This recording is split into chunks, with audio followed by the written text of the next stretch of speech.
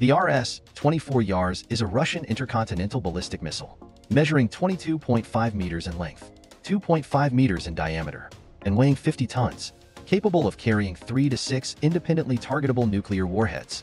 It has an explosive yield of approximately 550 kilotons, enabling it to strike multiple targets at once and significantly reduce interception risks.